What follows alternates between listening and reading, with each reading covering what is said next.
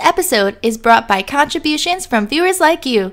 Thank you! Hello everyone, and welcome to a new and much requested episode of Paleo Myths. In the last episode, we explored whether Torosaurus was a valid, distinct taxon, or simply a more mature Triceratops.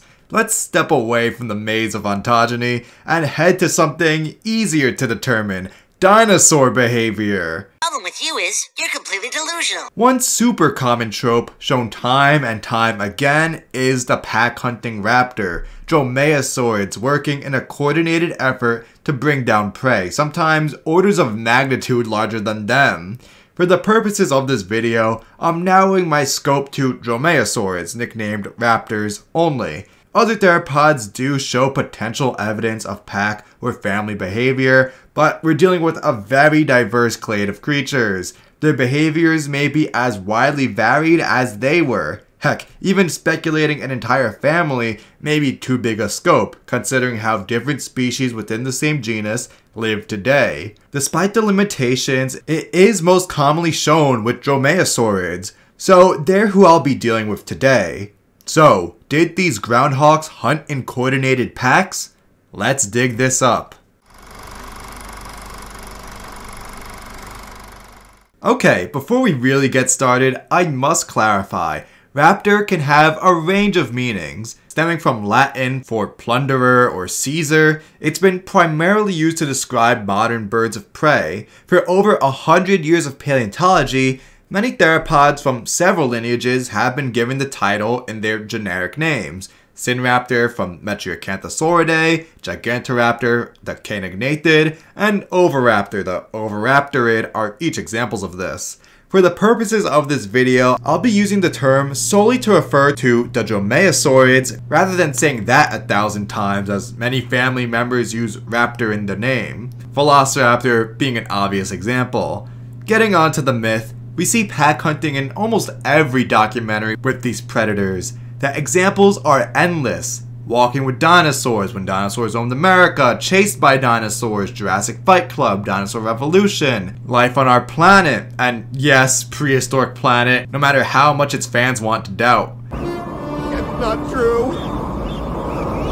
That's impossible! But where does this idea come from? Why are coordinated planned attacks so pervasive in our paleo media? I can't say for sure if this was the exact start of the hypothesis, but it has its origins with John Ostrom in 1969, when the famed paleontologist named and described Deinonychus anteropus, a lightly built, fleet-footed theropod dinosaur with blade-like teeth, long arms tipped in hooked claws, a stiff counterbalancing tail, and a sickle claw on the second toe. In addition to launching the dinosaur renaissance and upending decades of entrenched bad takes, Ostrom discovered 5 specimens of Deinonychus, lying alongside the much larger plant eater Tenontosaurus in the Cloverleaf Formation of Montana, representing fauna from the early Cretaceous about 110 million years ago. Another occurrence of the two were later found in Oklahoma's Antlers Formation. Here in the 1990s, a group of 6 Tenontosaurus of varying ages was found alongside a single Deinonychus.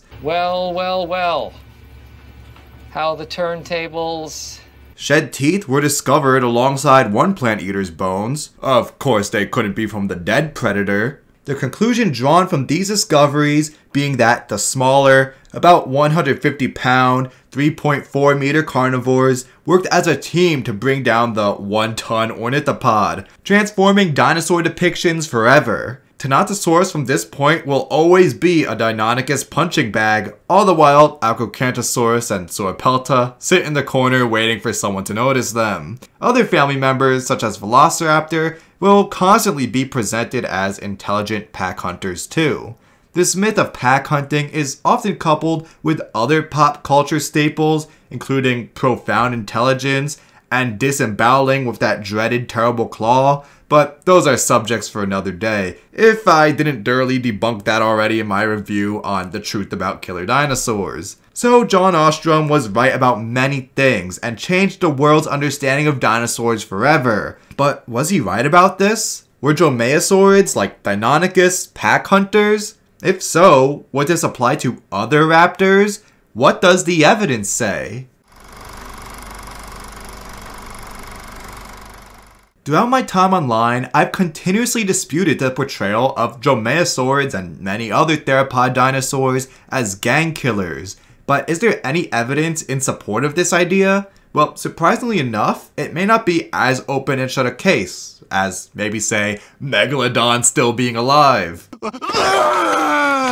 Oh my god, my insides are on fire! One line of evidence I found comes from a 1995 paper by Drs. Maxwell and Ostrom, in which they lay out the relationship between the aforementioned Deinonychus and Tenontosaurus. Those two will be coming up a lot in this video. I mentioned two famous occurrences in the Cloverleaf and Antlers formation, but it goes further than these two. Tenontosaurus, being the most common Cloverleaf dinosaur, was uncovered at 58 out of 103 sites excavated by Yale crews. Of those 58 Tenontosaurus finds, 14 were associated with or near Deinonychus remains. Deinonychus material not associated with Tenontosaurus only occurred at 6 localities, so much more often than not for the predators, we find them alongside their prey. Shed teeth would be found on the remains of the ornithopod as well as tooth puncture marks on the bone. This strong association in the fossil record between the two indicates a clear predator-prey relationship. How would Deinonychus be able to bring down Tenontosaurus, that's many times its own size, if not by working as a team?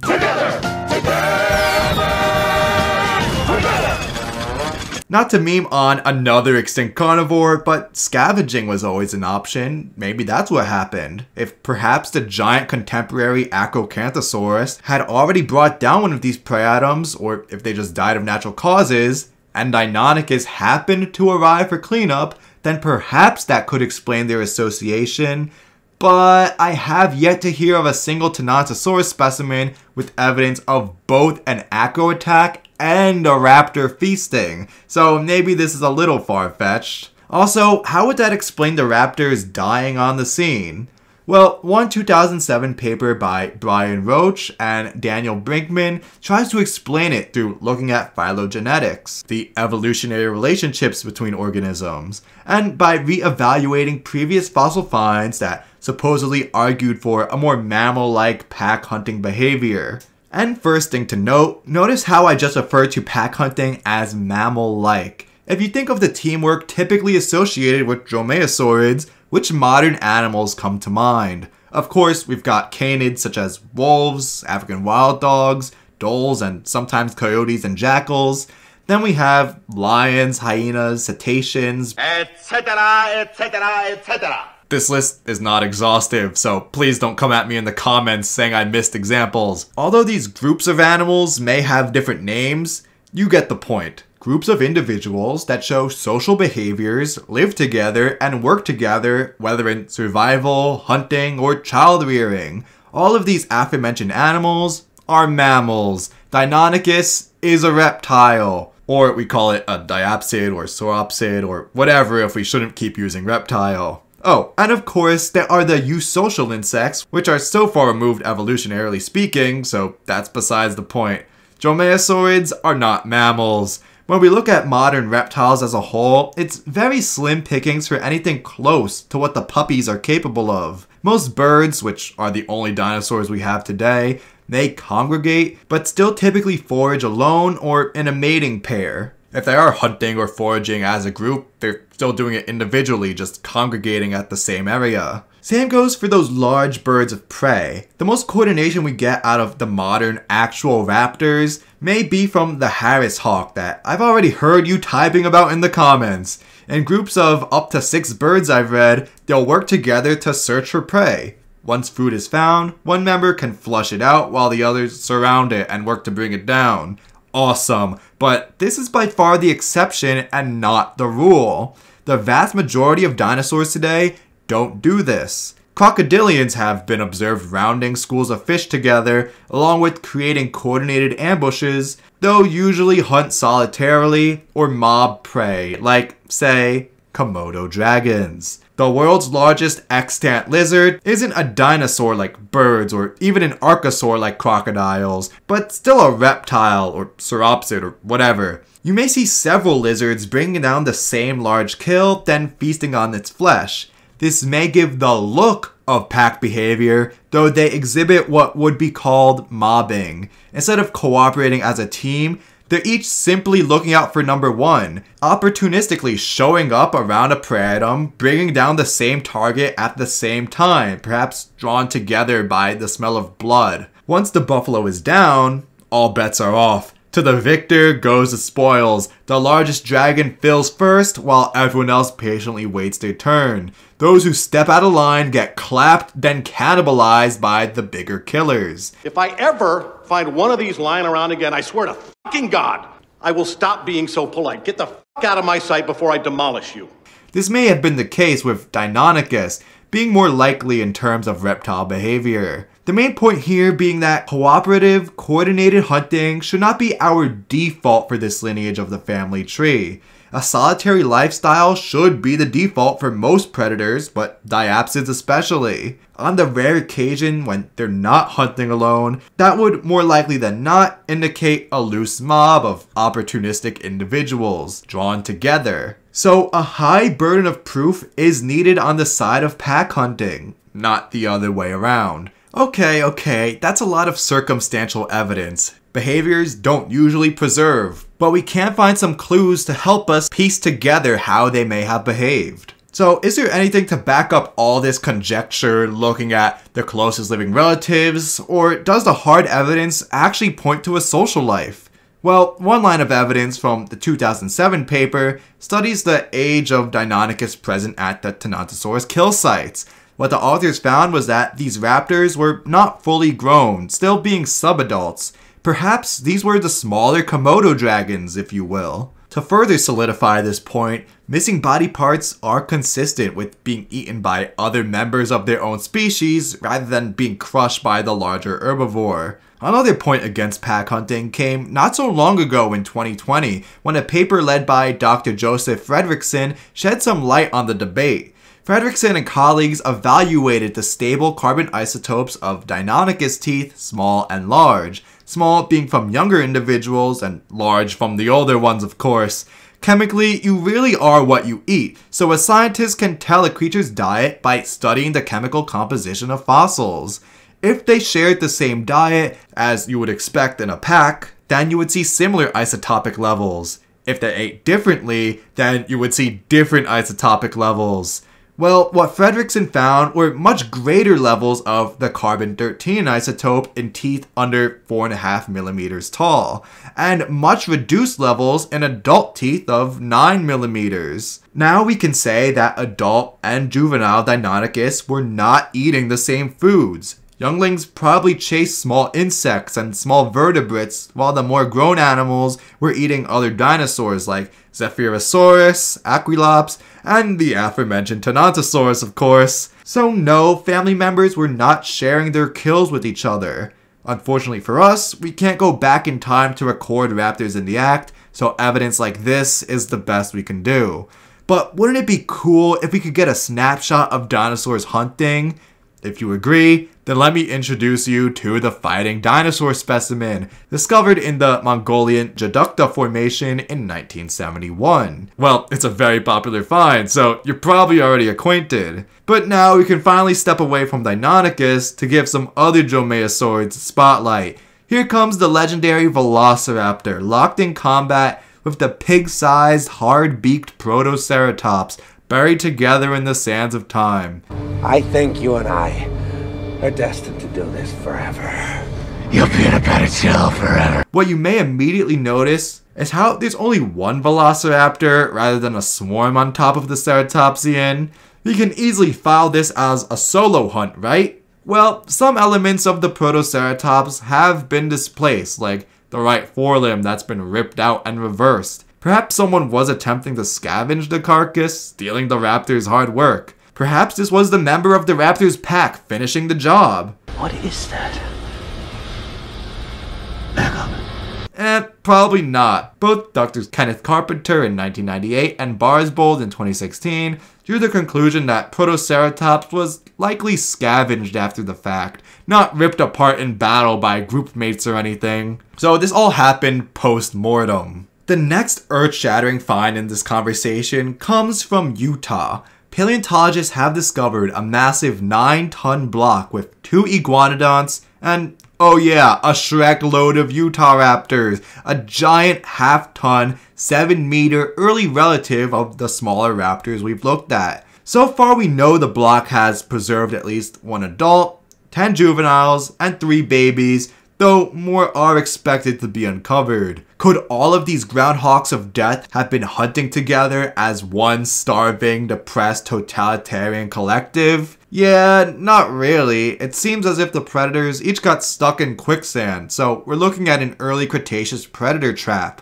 Instead of each member getting stuck at the same time, they were all most likely attracted to the sounds of struggling prey or the smell of death. Then one by one, they waltz in expecting an easy meal, but getting stuck themselves. Again, being solitary should be our default, so this is a more likely scenario than this being a whole pack that came together at once and got killed. But we may have to wait on drawing more conclusions. I'm hoping to see more publications on the Mega Block in the future. One last line of evidence I'll bring up are dromaeosaurid trackways found in the Shandong province of eastern China. Tracks from some type of raptor dinosaur showed 6 individuals moving in the same direction at the same time.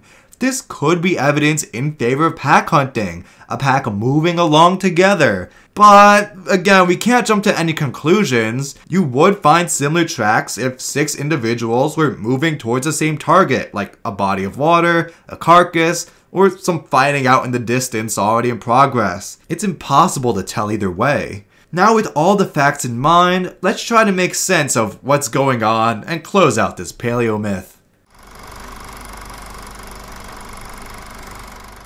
Throughout the animal kingdom, we see many different forms of sociality. Some only hook up and then leave, others may be gregarious, congregating together but without meaningful interactions, others may form varying degrees of groups. Eusocial species form societies where everyone is born into a predetermined role, then there's everything in between. When studying extinct animals such as the dromaeosaurid family of dinosaurs, it's usually impossible to tell from direct evidence where they fit in this picture. Forget whole families, even members of the same family, heck even within the same genus can live vastly different lives. The best we can do is make logical, evidence-based inferences while acknowledging how, in most cases, we will never get a complete picture. So, when it comes to cases like the famous Raptor Dinosaurs, we may get hints of gang coordination, but we can't know for sure. Considering how this is rare in their living analogs, and how our default should be a more solitary lifestyle, there is a high burden of proof that, quite frankly, I'm not convinced of yet. Some evidence points in this direction, though not enough, and certainly not enough that would discredit other lines of thought, such as mobbing, at least in my opinion. So while not an open and shut case, I say we take this whole myth back to formula. Back to formula.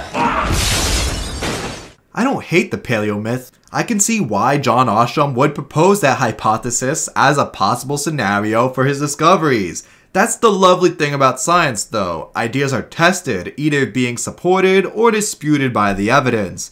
While a cool idea, it isn't supported well enough in my opinion to show up in documentary after documentary, movie after movie, game after game. It's become such a pervasive, inescapable portrayal of raptors, but ultimately falls short. That's just me though. What do you guys think? Be sure to drop a comment down below. And remember, if you enjoyed this video, to please leave a like, subscribe, and to check out my social media.